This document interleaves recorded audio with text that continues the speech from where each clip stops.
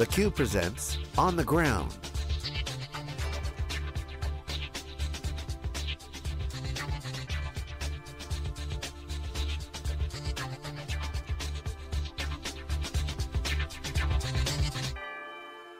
Hey, welcome everybody. Jeff Frick here with theCUBE. We are really excited for the second year in a row to be at the Anita Borg Women of Vision Awards 2016. It's a phenomenal banquet evening, really celebrating companies, women, students, and everyone that's really contributing to the Women in Tech show. This is a small event, different than the Grace Hopper event, which we'll be back to in Houston in October. So we're really excited. Our very first guest, the Student Award winner, Alyssia Jovellanos. Welcome. Thank you so much. I'm so excited to be here. Awesome. So you're a sophomore at McMaster University in Ontario, Canada. Yeah. So how did you first hear about Anita Borg? Talk about the process. You've said a couple times since we've been sitting here how excited you are. What does this mean to you? How's the process? How did you get here today? Wow. Well, a little bit of that I'm covering in my speech. It's kind of an unconventional way that I got to computer science in general. But how I found out about the Anita Borg Institute, I actually found out about it on an online community called Lady Storm Hackathons. It's a Facebook community where plenty of women all across the world, in the US, Canada, everywhere, they kind of join and they talk about different awards that are available, events that are going on, and that's how I found out about the Student of Vision Award. Okay. And I applied, and I guess I'm here now. Awesome, and here you are. Congratulations. Yeah, thank you so much. So how about computer science? So for the folks out there, how did you get into computer science? Share a little bit your story of how you entered that field. So I entered computer science quite late into the game, I'd say, in comparison to a lot of my my peers. I started programming when I was 18. I'm 19 now. So I originally was on the path to medical school. I didn't really know what computer science was in high school. My high school was the only one in the school district that didn't offer a single computer science course, and I didn't grow up around engineers, or no one really worked with computers for a living around me, so I didn't know what this whole paradigm of computer science was. So your high school was the only one that didn't offer computer science, and here you are now the award winner. Yeah. Good for you. So it's absolutely unbelievable for me to, I'm just still taking this in. And I'm just so happy to be here. Right, so you go to school, you're thinking you're pre-med. Yeah. If I had to guess, I would guess you ran into OChem, because I know that's the great killer of most pre-med students. How did you make the change over to computer science from pre-med? Well, I wasn't in the pre-med program, but during high school is kind of what I prepared for. So in grade 9, I took one of those career questionnaires, and one of the top choices that I got was doctor. And I told my parents, and of course, when you tell your parents that that doctor could be a choice for your child, they get really supportive. They jumped on that, right? Like, oh yeah, do it for sure. And they're so supportive, and I didn't really know anything else. So I was always good at the sciences. So naturally I fell into that path, but I wasn't really honest with myself. I felt like I couldn't really envision myself being a doctor for the rest of my life. I liked those things, but I couldn't find my passion. Okay.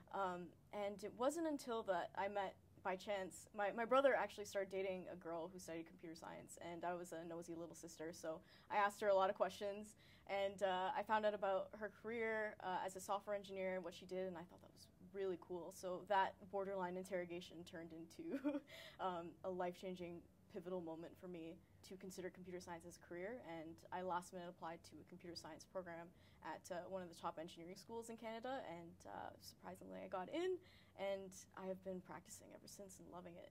So what is it that you love about computer science now that you're in it? I mean, you had kind of a vision based on your brother's girlfriend about what she did, but now that you've actually touched it and been a part of it, what is it about computer science that makes you so excited? I think it's the impact that computer science can have. I think it's crazy that you can create applications just by typing out text through a screen, and it can literally affect millions of people.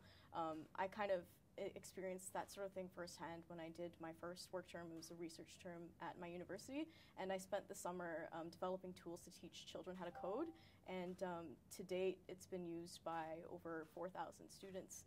So that to me was incredible, and that experience alone was enough for me to keep me there. I thought, wow, I can do so much with this, and I have a lot of fun with the math. So that's great. I just love it. I'm so excited, and I feel like I've found my passion. That's terrific. And one of the things we talk about a lot when it comes to women in tech is, when should they get involved? How should they get involved? How do you get over kind of the negative geeky portion, not necessarily the positive, geek portion? So you actually built an application to help people get involved in programming earlier, even though you didn't get involved with it until later in life. So as you look to some of the people using your application, girls and boys, how is it that you encourage people to think differently about computer science, get excited about computer science, take that first chance and try programming to get the hook?